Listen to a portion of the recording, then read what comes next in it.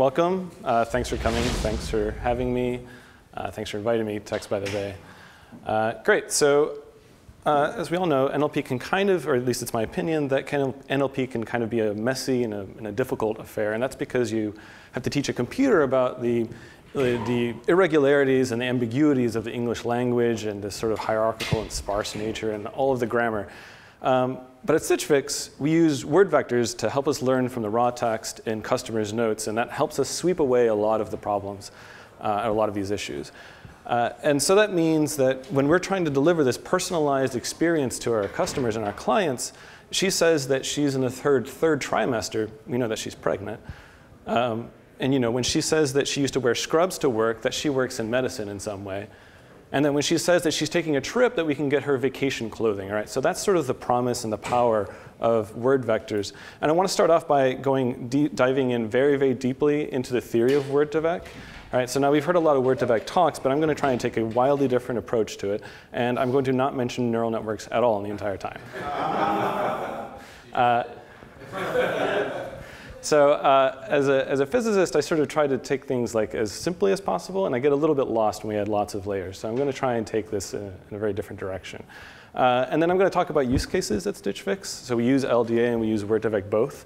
And then at the end, this is my favorite part of the talk. So if you're tired of hearing about word2vec, you should totally perk up for this last part. This is totally fun experiment. So this is applying word2vec having nothing at all to do with NLP and nothing at all to do with text, right? So this is word2vec on social graphs, again, no words. Word2vec on Spotify playlists, all kinds of crazy things. So it's really weird that you can take this algorithm and you find deep connections to the rest of other fields. But anyway, before we start, I want to talk a little bit about myself. That's my Twitter handle, Chris E. Moody. And then, of course, if you do tweet anything, please do #TBTB. I went to Caltech in physics. I did a PhD in astrostatistics and supercomputing afterwards. And now I'm at Data Labs at Stitch Fix. And so Stitch Fix is this phenomenal company. We do, it really does this sort of high risk, high reward research, right? And so for me, that's great. That means I get to play around with this fun stuff like Gaussian processes, t-SNE, word2vec, tensor decompositions, and factorization machines. So, aside from doing all this word2vec, if you guys are interested in any of those techniques, I'd super love to grab some coffee and just talk about that stuff with you. And of course, we're hiring, so if you guys are also interested in this kind of stuff, talk to me about that as well. Great. So. I do want to mention that large swaths of this talk are sort of taken from other presentations and from other folks' papers, and these are these are established NLP guys. Tomasz Mikolov wrote word2vec, and if you guys look at the deck after the talks, you can click on these links and they'll go to stuff. Christopher Olah is a Thiel fellow, and he has this beautiful blog with these interactive visualizations. Radim Rahurek, who wrote GenSim and the word2vec package in it.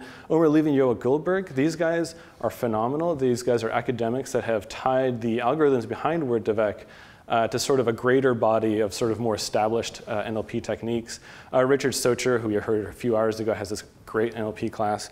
And Xin Rong, who have these very lucid explanations of the word2vec gradient and what it's actually doing. OK, but why do we actually care about word2vec? And I think that top example, which by now you've seen many times, but just sort of blows everyone out of the water, right? So it's king minus man plus woman equals queen. And that really means that the computer understands that the biggest difference between king and queen is the same as the difference between man and woman, all right? So it actually understands what it means. It can solve analogies. And we're not treating words as blocks. We're really instead modeling relationships between those words. And it's great because it learns that pretty much from the raw text. So we have to tokenize some stuff, but it's not like building a dependency tree or all this grammar. We can sort of do it for different languages almost just out of the box.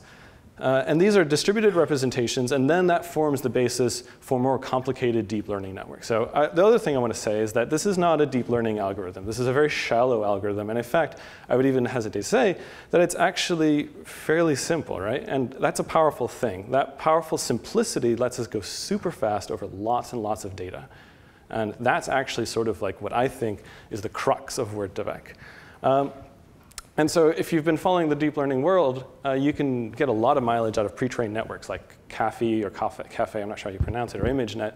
And you can kind of do the same thing with word2vec. You get word vectors that are already pre-trained. And if you don't have a super specialized vocabulary, you can get a lot of mileage out of just using those libraries.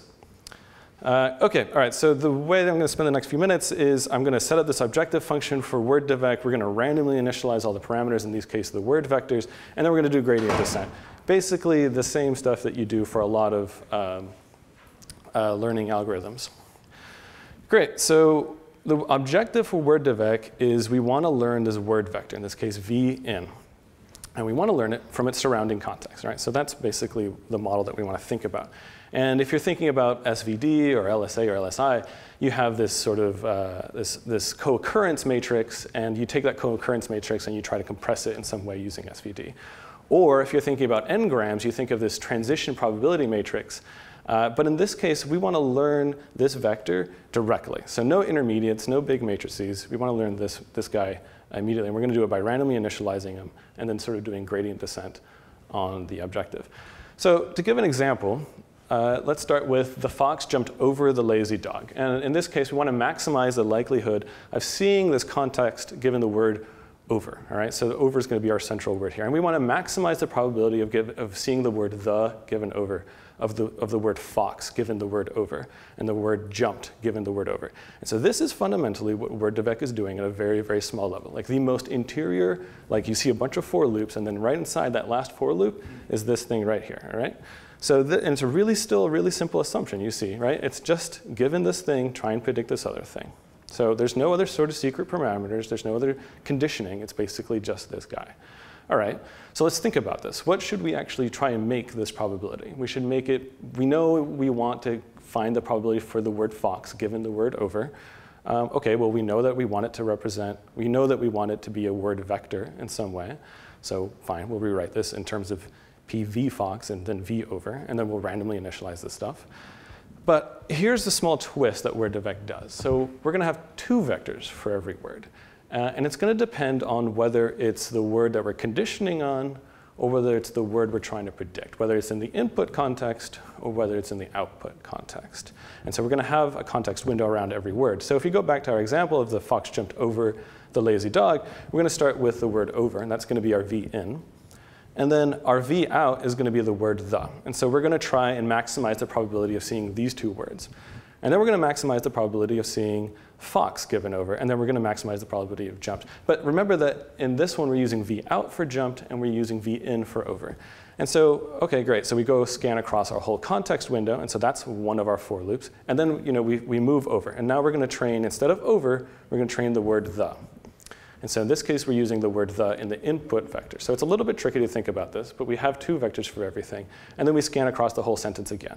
And we say, try to maximize the probability of the fox given the, and then jumped given the, and then over given the. And so this is at a high level, essentially, what word devec is doing. All right? So those are the two fundamental for loops inside of word devec. All right? It's really not that crazy. And that's why I feel like it's a little disingenuous to talk about all of these layers. I mean, it's a neural network, but this is I think a fairly simple, two for loops is a lot simpler to me. OK, great. So how do we actually talk about this probability, v out given v in? And we want to measure the loss between v out and v in. And we want to make it such that if v in and v out occur all the time together, we want to make them as close together as possible. So what are the different ways that I can compare two vectors? I could think of sort of the Euclidean distance. I could subtract them and take the norm. But in this case, we're going to take the cosine similarity between these two guys. And we're going to say that, OK, great. So that's going to give us a number between -1 and 1. OK, but we want a probability. And obviously, we can't have a negative number as a probability. So we're going to throw it into a softmax. All right, and so what does a softmax do? At least it's going to get us a number that's between 0 and 1. All right, great. So that's a little bit closer to what a probability is.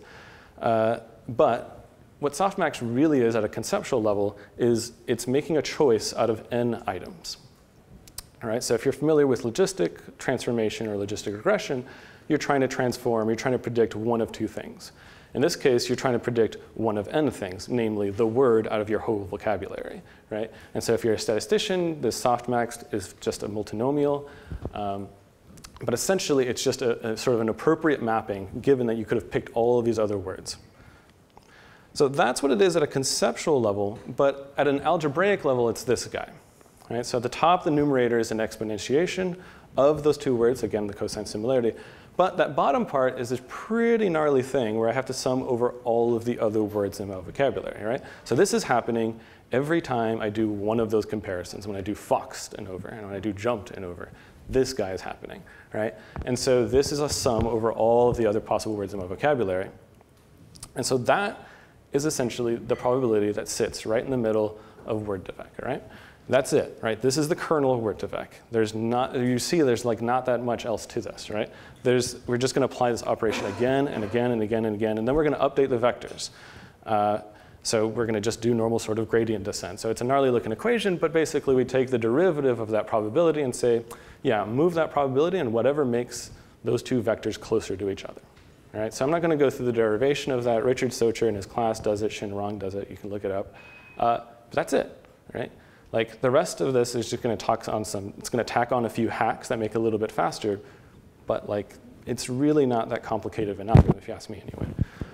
OK, so let's talk a little bit about the performance. So that's just the inner part of my for loop. But of course, that denominator is pretty gnarly. It's of order my vocabulary. And that means that for every single update, I'm going to have to do V operations. And then I'm going to have to go across my whole context window. I'm going to have to go, if my context window is 10 words, I'm going to have to go 5 words back and then do it, and then go 5 words forward. And I'm going to have to do that C number of times. OK? And then after I do that, I'm going to have to move 1 word forward in my corpus. And if I have n words in my corpus, my order is now V, C, and n. OK, all right. Well, that's pretty gnarly. How is that supposed to be some better than something like SVD, right? Like it's of sort of similar order of complexity. OK, but as any computer science student will tell you, if you have a linear problem, you can build some sort of tree, and now you can get a logarithmic problem. And you just have to pay the upfront cost of building that tree.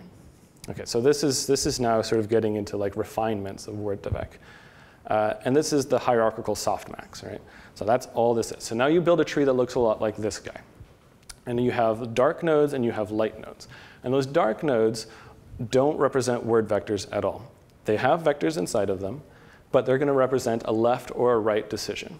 And what I'm going to want to do is I'm going to start at the top, and then that word vector, like say W2 in this case, might be the word that might correspond to the word jumped. Right? And I'm going to have to eventually find the path that gets me to the word jumped. And I'm going to calculate the probability of having taken that path. So I'm going to start at the top, and I'm going to say, oh, OK, well, jumped, like I know out of the bat, is word W2. And so if I'm starting at the top and I need to end up at W2, I need to take a left at this node. OK, all right. So I'll write down that it's the probability of going left at node 1. And then I know that the next step, I also need to take another left at node 2. And so each one of these steps is another sort of softmax step. But in this case, I'm not using a word vector. I'm using this node vector and updating this node vector. And then at the last step, I need to take a right at that. OK? And so I've sort of glossed over some of the details here. But the crux of the story is that this is now logarithmic number of steps, right? And so if I have a vocabulary that's 50,000 words, that's like 10 comparisons, right? It's not that bad. Now, if I have a vocabulary of, those 50,000 words, this is 50,000 comparisons, right? This is why you really care about building a tree. Would you rather do 10 things, or would you rather do 50,000 things? So this is a lot faster. And so, I've written out this. So basically, the denominator of that softmax that we did out before would basically mean multiply everything with every single one of those white nodes in the bottom and figure out like what the total sum is and normalize by that number. Cool. All right. So great. So now our performance is substantially better. And now we can essentially scale up to 100 billion words. Right? So that's roughly like the highest, I think, corpus I've seen come out of word2vec. OK, so that's the real trick of word2vec, that the fact that it can scale and just consume enormous amounts of corpus. I mean, anyone will tell you that more data is way better than a better algorithm. And this is essentially just taking that and scaling it out. And to put 100 billion words in context, a book is about 10 to the 5 words, 100,000 words.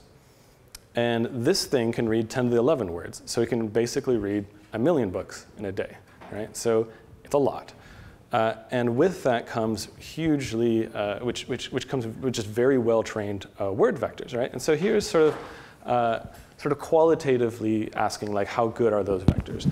And so you can see some of the other models. So this Colibert model that's on the top left took 2 months to train. Right? Compare that to the word vector that took a day. Right? And when you look at this, like, what are the most similar words to Redmond? And you can read down the column. Oh, well, they say it's Conyers and Lubbock and Keene, and that makes no sense to me whatsoever.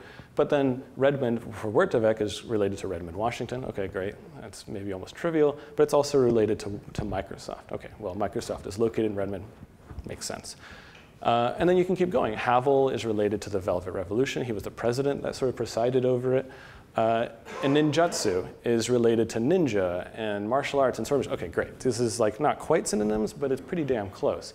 And you can compare it to all of the other things in this table, and it really doesn't, like the other models just don't come that close. Like it's kind of hard to see why they would be that great. OK, fine. But maybe you're not convinced by qualitative things, and you can see that this is sort of a quantitative answer. Like, let's throw some semantic and some syntactic tests in it. And in this case, Word2Vec blows everyone out of the water. All of the Word2Vec numbers, those are the bottom 2 rows, are 2 or 3 times higher than everything else you see on that table. And so there's 2 types of tests going on here. One of them is semantic. That's basically asking king is to queen as man is to what, and it's woman. And in this case, semantic means that you have a gender relationship. And you can compare that to a syntactic test, which means that you have tests like run is to running as walk is to, well, it's walking. In this case, you're not testing gender, you're testing something like a gerund form. And so that's what a syntactic sense means. And so you actually have 2 different kinds of Word2Vec models, and only one of them is very sensitive to semantic things. And it turns out skipgram is pretty good at both of them. But it's phenomenal that Word2Vec is actually picking up both grammatical meanings and also semantic meanings. OK, but I do want to dive into this like king minus man plus woman example. And so this is what we put up on our blog like a few months ago. How do you actually do this kind of computation? So you load up all of your word vectors, king and queen and man and woman. And so we're just showing 2 out of the dimensions. So there are potentially 500 dimensions or however many you trained with. It's a choice you have ahead of time. And you would get something like this if you PCA'd it or did some other sort of dimensionality reduction. Great, so we start off by taking the difference between man and woman, and I have the vector here reversed, but for pictorial sake, I think it's just fine. And you take that vector, and so this is now the difference between man and woman. This is sort of codifying something that's like gender.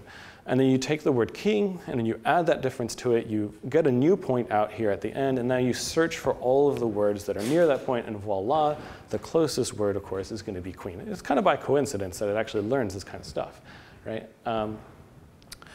And so when we go forward and we look, great, so we get the answer queen. And it just turns out that this direction is consistent, and it's a regular thing across the whole space of all words. So if we look at things like daughter and son and aunt and uncle, they're also in exactly the same direction, moved over by exactly the same amount. And remember that when we were doing this softmax thing earlier, we didn't say, hey, look, this axis, that's going to be the femininity axis, right? We didn't do anything like that at all. It just happened that this crap just popped out by accident, right? Or almost by accident. And it's a really wonderful thing about Word2Vec that actually does this. OK, great. So that's like the more feminine axis. But of course, we have 500 dimensions in this space. So now we have the higher status axis. Maybe this is like the biggest difference between man and king, is some sort of like more status kind of a thing. And so you can start to imagine that all these dimensions are codifying things like, oh, is this an adjective, or is this a verb, or all kinds of other relationships that can be present in the word vectors. Great. So what's really interesting are examples like this. Check and currency. Let's add the word vectors for check and currency, and you get the word koruna, right? So which is the Czech currency, or the Czech crown. And so when you look at those vectors, it actually makes sense. Like they're mostly made up by these 2 other words, right? And so we're actually living in this vector space where operations like addition and subtraction are meaningful, right? And so you can get things like German plus airlines. You get Lufthansa, right? Or French and actress, and you get a bunch of other French actresses. So you can see that these vectors are really made up by other ideas, and those ideas are being encoded in vectors in some way. And it's really cool to think of this stuff as being mixes of other ideas and vectors. So here's an example of this working in industry in Stitch Fix. And so we have a lot of text from our clients. So I should probably roll back and actually explain what Stitch Fix actually does. We are sort of a personalization company where we have clients that come up, they register on our website, they say, hey, I'm this size, and a stylist goes through your profile, figures out what would work great for you, and sends you a box of your own items, or of items of clothing. And then the customer writes back and say, yeah, that fit me great. I love the stripes, you know, but like the arms just didn't quite fit me totally well. And so there's all kinds of subtlety and nuance in this kind of stuff. But we get 20 or 30% of a Wikipedia in terms of text. So it's a ton of text. And so we have it associated at the item level. And so we can do things like, OK, take that text about item 3469 and try to make it, I don't know, try to find like the pregnant version of that, right? And so to give you a little bit of an idea, item 3469 is this top. It's a black and gray top. And when we try to find other things that are more close to or pregnant, we get things like, OK, well, a list of other items. But if we take that list of items and we sort of look at the pictures for it, we get this, right? So we get these outfits that are perfect for maternity, right? They're black and white, they're sort of soft and they're flowy and they're safe for expecting mothers. And this has nothing to do with the images whatsoever, right? It's just how people are talking about these items. So, and it's great, right? We haven't had any sort of like hard metadata. We haven't had to like manually annotate anything. This is purely searching with the data that we already have. And in fact, like you get lots of different flavors for words. So this is an example of looking at all of the words that are related to the word vacation. So our clients are requesting vacation clothes all the time. And Word2Vec is learning from that. And so it actually comes in a lot of different sort of categories and clumps. And it's maybe a little bit hard to see, and I chose kind of awful colors here. But you can pick things like, you can see a whole thing of wedding words, bachelorette, rehearsals, holiday events. You can see birthdays, brunch, and Christmas, and Thanksgiving, and spring and summer, and these are sort of seasonal words. And so each one of these things is sort of going off in its own direction. And Word2Vec is sort of encapsulating it, yeah. Just wondering how you compose the vector for that item. The vector for item 3469 over here, yeah, or any of these items. Yeah, so when the clients leave back their feedback, they leave it at the item level. And so we can do something just as simple as either just doc2vec, or we can literally write a sentence where the very beginning of that sentence literally has the word item 3469 written right in front of that sentence, right in front of that comment. And so then it just gets, you learn from the context around that item 3469 has something to do with the comment that follows it. So it learns like stripes or gray and black and white. Yeah, and then feel free to interrupt whenever too, guys. OK, so we don't just use Word2Vec, we also use LDA in our production systems. And so it's worth a little bit talking about when you would want to choose Word2Vec and when you would want to choose LDA. And Word2Vec, I think, is great for learning word vectors and document vectors. And in general, is great for feature generation for machine learning models. So if you're interested in trying to figure out if someone's going to churn, for example, it's probably a great signal somewhere along the way. Because it'll have codified inside of that vector in some way that she's unhappy, or that she's saying things that correlate with some sort of unhappiness, or something like that. LDA, on the other hand, is going to give us a topic distribution for each document, and it's going to be great for tags, and that's exactly what I want to show you next. So whenever we have clients, they might write in saying, I loved every choice in this fix, great job, great. So we have the tags, great, stylish, and perfect. And this kind of data is great for our analysts. They can measure the health of our business and measure sort of keep and track metrics. But really, our business is a lot about personalization and about delivering that very curated, personalized experience. And it's all about helping the stylist do what she does best. So in this case, we have the body fit tag, and the customer has written, my measurements are 36, 28, 32, if that helps. I like wearing some clothing that is fitted. Very hard for me to find pants that fit tight. And so as a stylist is trying to look through all of our inventory and trying to figure out what is appropriate for her, she might wonder, I have no idea if this item is going to fit her great or not, and she has to look through all of the customer tags and try to figure out, or all of the customer tags, and try to figure out just the right appropriate amount of text. And she can zoom right into there because she knows that this little snippet has to do with body fit. And so it helps our stylists immensely, and it helps their job go much, much faster. So and here's another example. I really enjoyed the experience in the pieces. Sizing for the tops was a little bit too big. Looking forward to my next box. So there's one of the tags comes up as just excited for next. And we also have a sizing for tops tag. So it's, again, like very, very useful for getting just the sizes correct. Another sort of where we can get into really, really granular forms here is that when she writes, it was a great fix, love the 2 items I kept, and the 3 I sent back, really close. Right? So this is really, really useful for us, because on the back end, she didn't send those 3 items. It looks like an outright 3 rejections, right? But it wasn't, right? We got pretty close here. And so in fact, like, we just need to take this fix and sort of just tweak it just a little bit. And that's what a stylist is good at doing, but we just need to surface that to her in an intelligent manner. And that's what LDA helps us do.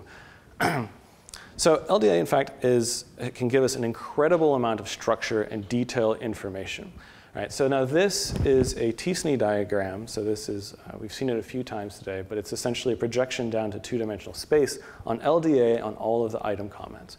And so in each one of these cells is a picture of that style or of that item that we send out. And what you see here is, I'll zoom in on the clusters later on, but what you see here is that there's a lot of structure, a lot of clumps, right? So had you seen like one big blob, like I wouldn't have said there's a lot of detail and there's a lot of structure, but instead you see a lot of little things everywhere. And you can start to investigate them, right? So if you look at the cluster up there, you see it's a whole thing of jewelry. Like, folks talk about these things in the same way, right? So they're talking about this jewelry as if it's clunky, big jewelry. There's another cluster somewhere else where it's like thin, delicate pieces. This is not that cluster, right? In fact, we're capturing a lot of that granularity in the language.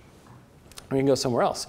We can look at these tops, right? And so these are all sort of described in similar ways, right? So don't look at just the color, but look at like the size, the color, the fit, the style of it. And these are what our clients are talking about, and we find that these items are similar in the same language.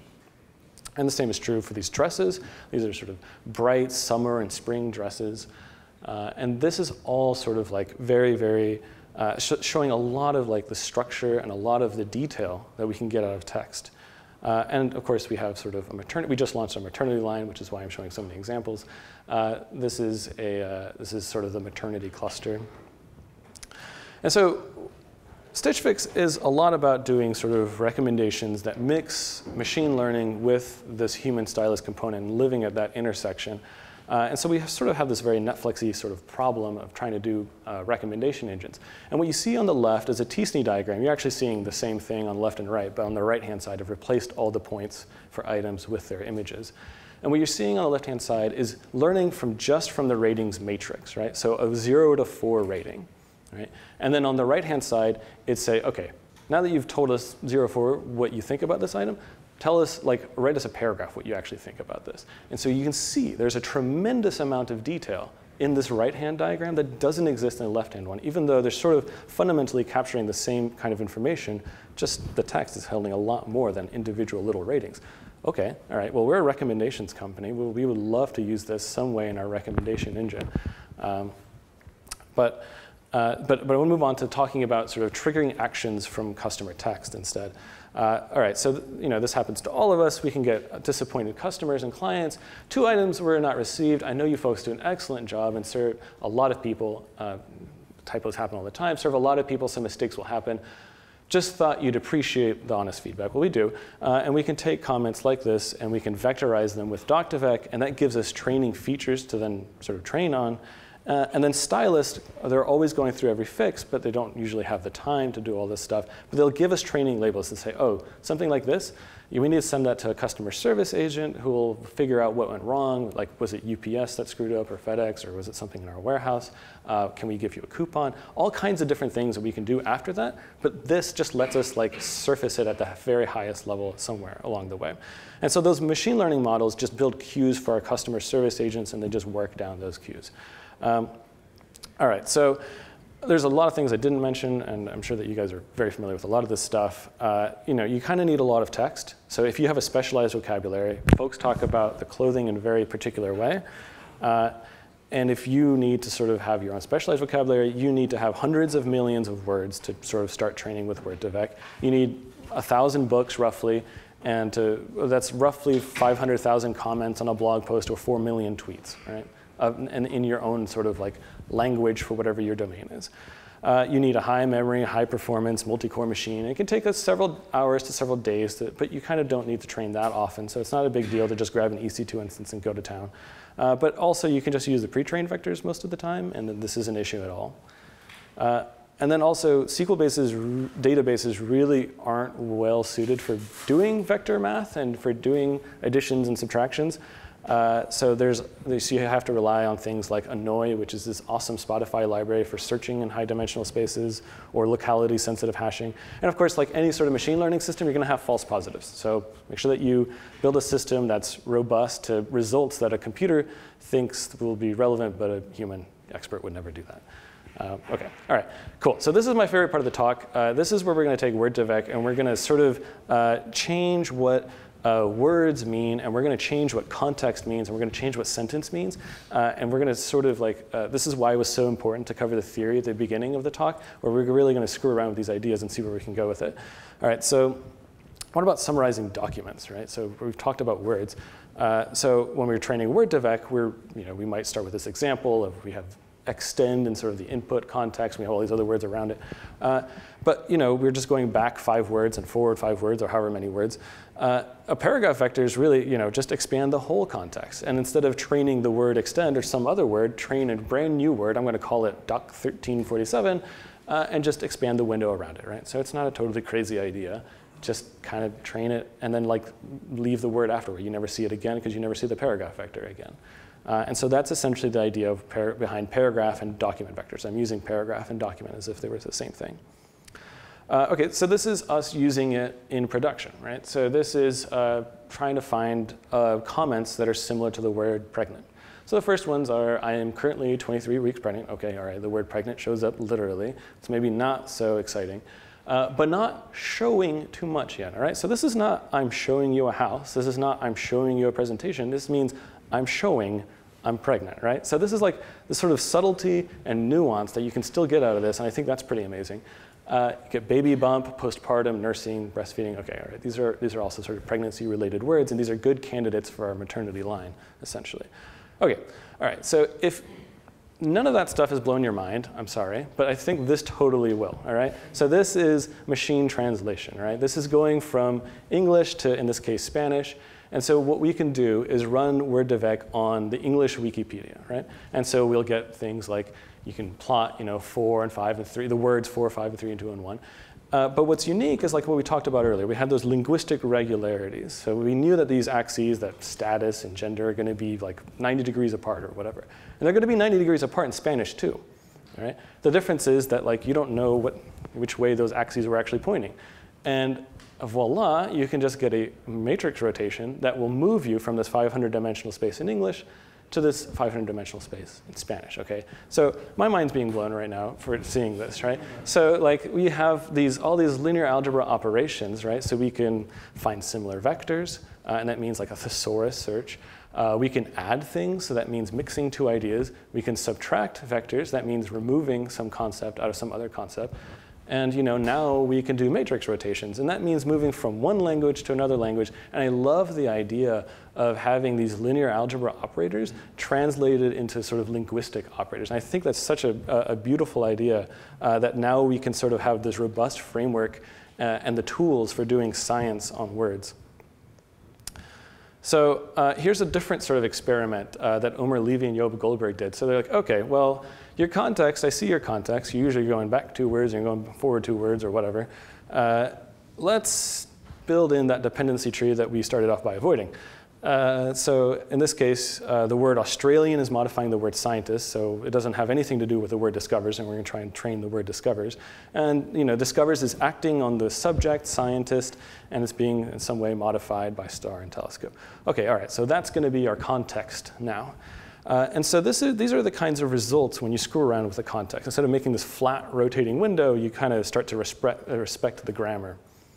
And so what are the words most similar to Hogwarts? So on the left-hand side, you get bag of words model. This is the traditional sort of word2vec model. And so you get things like Dumbledore, Hallows, Half-Blood. OK, all right, so these are all Harry Potter words. All right, great, got it. And when I saw the words on the right, I did not make any amount of sense to me. Right? I was like, Sunnydale, Collinwood, Cal Arts, Greendale. But if there's any parents in the room, they're schools, absolutely. And not just schools, they're elite schools, in the same way that Hogwarts is an elite school. So these guys are calling this functionally similar as compared to like topically similar. So it's really cool that Hogwarts fulfills the role of being an elite school in the same way that these guys are filling the role of being an elite school. It's a good catch. All right, so fine. Everything there was still dealing with like NLP, but this is Word2Vec applied to a social graph, so no text whatsoever.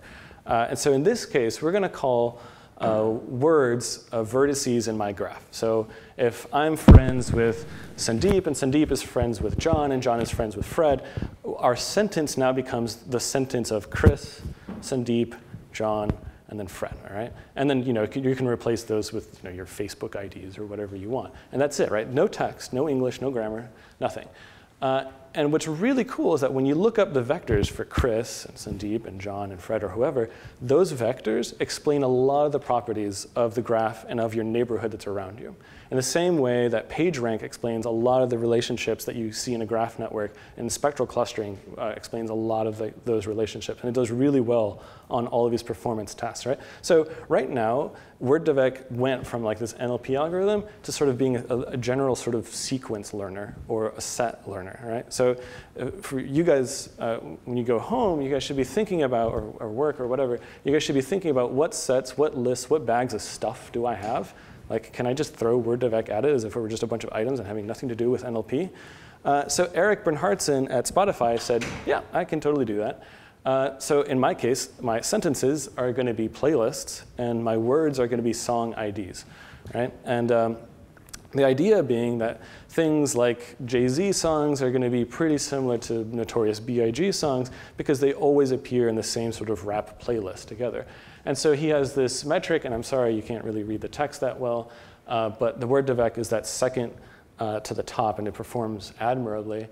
And so the question was, what's the performance on related artists? Like, who is actually related to who? And this is a lot like asking like a thesaurus lookups or like the synonyms that we've looked at Word2Vec before. So Notorious B.I.G. has a vector that looks very, very similar to the Jay-Z vector because they appear in the same playlist. So that's a totally crazy use case of Word2Vec, just applying it to playlists instead of words themselves. Okay, so by now you've probably kind of figured out that we're going to do exactly the same thing at Stitch Fix. And so now our sentences are fixes. So fixes are 5 items in a box. And then words are the items that go in that box. And the idea being that those items aren't independent. They are, in fact, going to be picked out for you because a stylist thinks that you are a classic dresser, or thinks that you are an edgy dresser, you think so you are a boho dresser. So those items co-occur together because they have sort of a coherent style in some way. Okay, all right, so this is another sort of t-SNE diagram of it. And we have lots of structure, that's always a really good sign. And if we start to zoom in on parts, we start to look at things that look a lot like as if our, this is basically like looking into my wife's like closet, for example, or my wife's wardrobe. This is all sort of like consistent clothing that one person would wear. And if I look at a different part of this graph, then this is sort of like, oh, this might be something that her friend wears or her mother wears. And it's not going to be totally her style, but all of these items sort of form a coherent ensemble altogether. Cool. All right, so I have a few minutes left, but I wanted to recap just that those paragraph vectors sort of, these are all the weird experiments you can do with Word2Vec. And I just totally encourage you guys to think about what kinds of bags and baskets and lists and sequences you have at home and work, because you can throw Word2Vec at it having nothing to do with text. I know that we're in an NLP conference, and I totally encourage you doing NLP, but you can also do all kinds of other things. So paragraph vectors, just screwing around the idea of what the context window is, dependency contexts, changing that window grammatically, and then sort of they have this social Word2Vec where now my sentence is like walking around on this graph, random walks on that graph. And Spotify, where they're like, yeah, my sentence is now a playlist, and this Stitch Fix, we're like, yeah, my sentence is just 5 words long, and it's these 5 items. So anyway, I think that this is like a super creative like application of Word2Vec. And just totally takes us out of like the NLP domain. But anyway, you guys have been great. I can take any questions if y'all have any.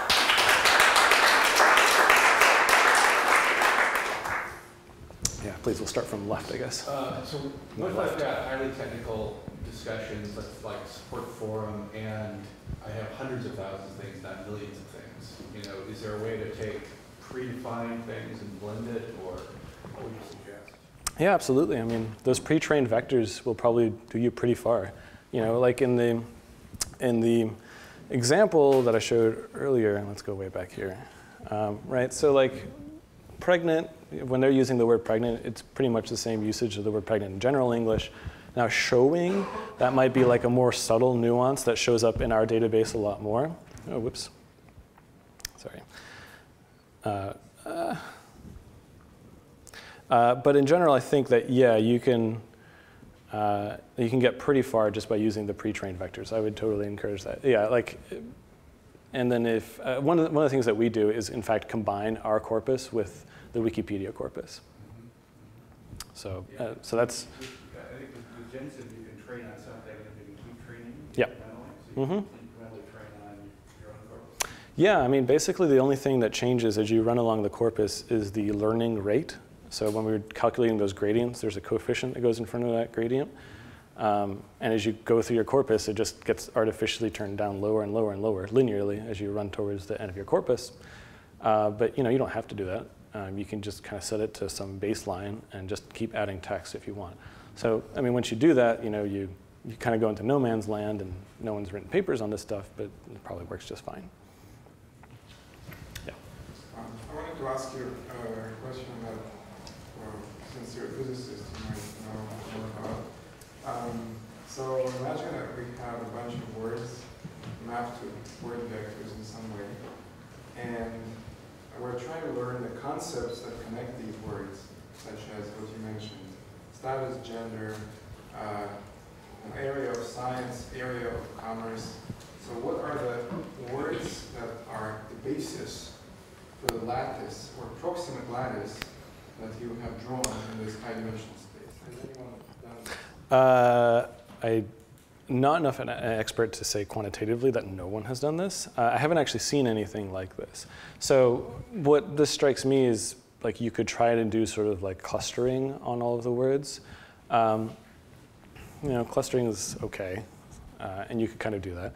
Another way you could do is, like, if you basically want to take all your words and sort of project them onto another basis of a few other vectors, right? I don't know how to learn those vectors a priori. You could try to do some sort of like tensor decomposition, which is what I've been thinking about playing. And so in this tensor, you have a document, and you have users, and then you have words in that document, and you have a third dimension because it's a word vector that's in that document. And then you try to decompose that into like a lower like dimensional space. You could try to do something like that. I'd be totally interested in seeing if that works. But otherwise, that could be super interesting. And I think that would be a cool idea, because then it mixes sort of a lot of the concepts behind LDA while using word vectors. And word vectors are super useful because you get to have the referencing back to like this giant corpus of like human language, whereas LDA, you're usually restricted to just your domain. So it's effective, like sort of like mixing the best of both worlds. I'd be super interested if anyone does anything like that. Imagine you have a cold start problem when you have new items coming into your, whatever you call it, corpus. So instead of needing to get lots of reviews back, we talk about this has got crazy stripes, I don't like it. Have you thought about sort of co-training with the images themselves, so that in the early days, all you have is information on the image, which could be very powerful, and you let the words take over later on? Yeah, so the question is essentially cold start and whether what can we do when we have very few words from the client. So we kind of cheat at this, and we have merchants, and they give us a lot of description text about an item. So you can imagine if you're at Amazon, you have like the manufacturer writes something about their item. It's not quite the same as client text, but it gives you some of the way there. So that kind of helps us a little bit, but in general isn't probably that helpful. One of the other things that you can do is maybe, use image vectors in some way. We've been thinking about how to map word vectors to the resulting image vectors. I think that would be super interesting. I played around a lot with coffee and the ImageNet stuff. And so, I mean, you can imagine cooking up some sort of neural network that has as the input this document vector over here, and as the output, the resulting image vector over here, and just find some way to hook them up. And that could be a cool, useful way of sort of solving cold start in this way. Yeah, that'd be super interesting. We have our last question here. Sorry. For Stitch Fix, did you compare this with any collaborative filtering methods, because it looks very similar? Yeah, so I can't say the numerical results of this, but I can give you the conceptual ones, and it's basically encapsulated in this diagram. So that left one is a t-SNE of the collaborative matrix, right? So this is a t-SNE of user, item, and then rated it, or basically bought it or not bought it. And you don't see that much structure. right? So you basically see 3 clumps. And what we'd like to see is like, oh, there's a clump for people who are highly correlated about jeans. There's a clump for people who are highly correlated about sweaters or clunky jewelry or boho styles. And it's hard to extract that much data out of something that's so blurry here. And that's because we were just basically just asking 0 or 1, right? Compared to the text, where you get a ton more data. So anyway, I can't tell you how much our AUCs improved by, but they did improve dramatically whenever we started building it into our recommendation engines. Yeah. Okay, thank you very much. Thanks.